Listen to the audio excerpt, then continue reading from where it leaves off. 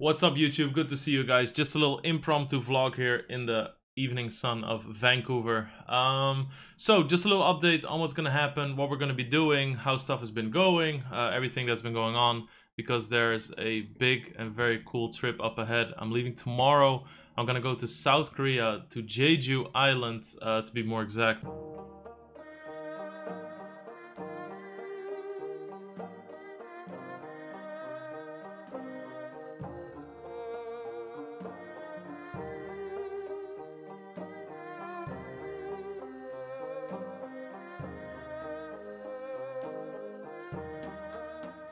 I'm going to be doing commentary on Triton poker. It's going to be 10 days straight. It's going to start on the 23rd and it's going to last till the 31st of July live on Twitch. You're going to find it over at twitch.tv/TritonPoker. I will update my social media. I will host it for my channel, all that stuff, so you guys will have an easy time finding it. It's been a little bit of an odd week because the travel time to Jeju is 2 days because of the time difference between Vancouver and Jeju. You know, you don't actually travel for 2 days, but the time difference makes it 2 days of travel. Then we have production meetings and preparation. I want to get to know the team, everything on Saturday and Sunday. Triton's going to be awesome. The main event buy-in is $255,000. There's 200k plus short deck anti-only events. There's some smaller events as well. I mean, it's kind of hard not for it to be fucking smaller with those buy-ins. And we're also recording another cash game. Tom Dwan's going to be there, Phil Ivey, Jason Kuhn, Paul Fu, Richard Young. All those guys are going to be there, so it's going to be pretty epic. For me, it feels really close to my heart because, you know, I've like some of my biggest moments, or some of my, well, actually my lowest moment ever was getting bluffed by Phil Ivey. Barry's going to step out here and raise to 5,500 with Queen 10 offsuit. Phil Ivey suspects something. Raises Barry. We have another air Ivy hand. Ivy suspects that Barry was out of line, and he's right. But it looks like Lex, who's got a decent hand, suspects that they're both out of line, and he's right.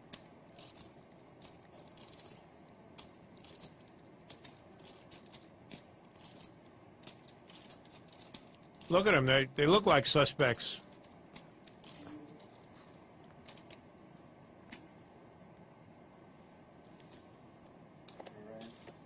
Nice play by Lex. 51-6. How much more are you playing? I think Phil Ivey's posturing here, 110, asking Lex how much he has. 140 something? 130, 140 more? Doesn't want Barry to know he raised him with air.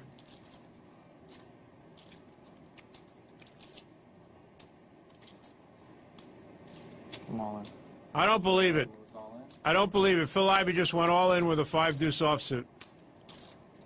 I don't believe it.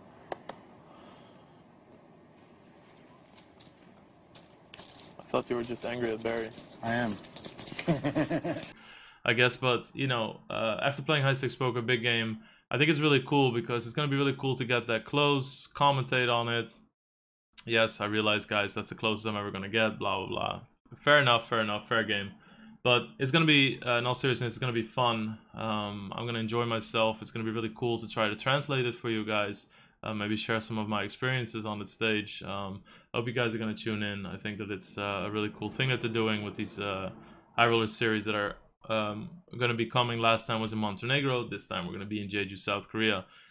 What it does mean, though, I'm going to be broadcasting for 10 days straight. After, we're going to be ramping up to W-Coup. I made some mistakes ramping up to Scoop, and that's that I did too much work, too many big projects, worked in jet lag. So what I'm going to do there after the trip, I'm going to be exhausted after 10 days of broadcasting. It's a much different source of energy than it is streaming. I'm more used to streaming, of course. Broadcasting is a little bit more tiring because you have production, you have other things to think about.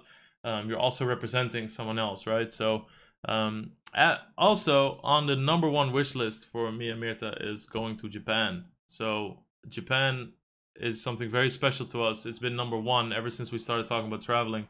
We're going to be 2-hour flight away there from South Korea. So I think that I'm doing it the right way this time. We're gonna go to Jeju. I'm gonna have a day, yeah, I think 1.5 days to relax, but a pool there after the broadcasting is over. Then we're gonna go to Japan. We're gonna visit Osaka, Kyoto, and Tokyo, and that should be amazing. We're gonna be there for like 8 days, I think. After that, W Coupe ramp up. We're gonna start preparing for W Coupe. I'm gonna stream in August. We're gonna, you know, really ramp up studying. We're gonna get everything in order to have the best W Coupe that we could possibly have and make the best of it. I'm really excited for this year's W Coupe. It's a little bit less intensive than Scoop is, where in Scoop you have a 2K buy-in, and every time you're playing at 200, there's a 2000, you know, and every time you're playing at 500 medium, you're trying to satellite into a 5K. W Coupe is a little bit different. There's usually only one buy-in, at least that's how it always was. I'm assuming it's going to be that way. So that should be very interesting. I'm very excited. It's kind of like as a tournament player, you kind of live from coupe to coupe, so to say. So it's going to be really interesting to see what that brings this year. W Coupe last year, I was, you know, kind of scratching at the higher stakes a little bit, trying to satellite, playing it from Europe. This time we're going to go full pull, so we're pretty much going to play everything. 5K main event, 100% playing, rebuying if I have to. I hope not. You know, it's very toxic to already talk about rebuying a 5K, but just to kind of give you an idea of where we're at.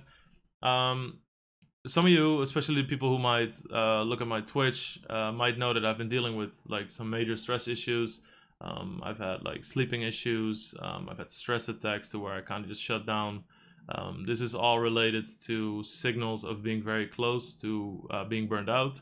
I'm handling it though. I'm doing really well, taking steps back where needed.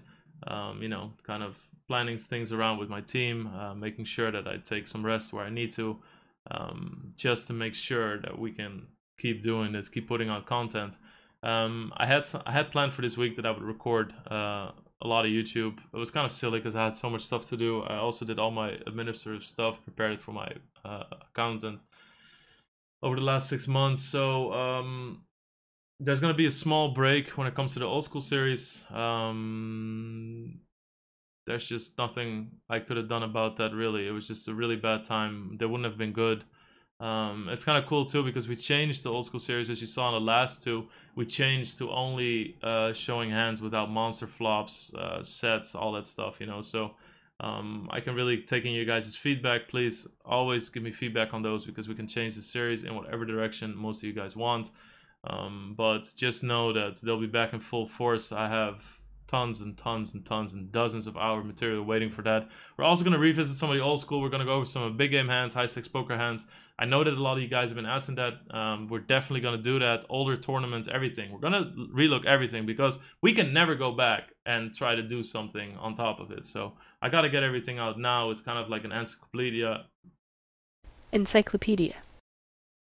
Into nice word, into my professional poker life, the way it was online, and the way it was live, I guess, too, if we're going to look at the high stakes poker and big game hands. Now, that's all I ask is just some patience. There'll be some videos coming out, also some of the streams, but like I said, I also took a step back with streaming a few days less here and there, or taking a few weeks breaks. Sometimes I just turn my phone off for 2 days, you know. It's been pretty severe and something I really have to take serious, because otherwise it could be out for months or even a year if I'm not careful. It's just been kind of ramping up to this fact. Just have been working 6 days a week, 12, 13 hours a day, poker, streaming, studying, community management, fucking social media, everything. So YouTube, it's been a little bit too crazy, and YouTube is one of my biggest priorities though, so don't worry, there will always be YouTube content. I'm not gonna cut down on that at all. All I ask is just, there's gonna be a few weeks break in between the old school series and stuff. There's gonna be some other stuff coming out, but please bear with me, and it'll pass before you know it. And it's also maybe good because you can get excited about it. I think that covers it. So we have a pretty long trip tomorrow. Like I said, I'm very excited about the travel. There's gonna be tons of fucking content on Twitch still. We're gonna, you know, do the commentary. One thing I would really like to shout out, guys, something that has been growing massively. If you do want to have a spot where you want to check the updates or highlight clips or whatever, check out my Instagram. It has, wherever the fuck they're gonna put it, probably here, right? That's the dead space.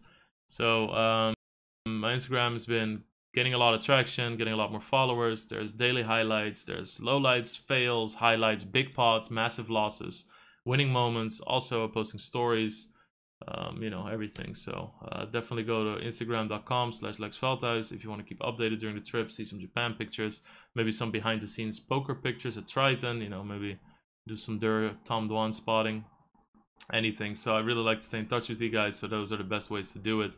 And other than that, I hope to see you in the Triton chat, and I'll be back before you know it, and then we're gonna get ready for W Coup. Good luck on the grinds. Peace out, guys. Thank you.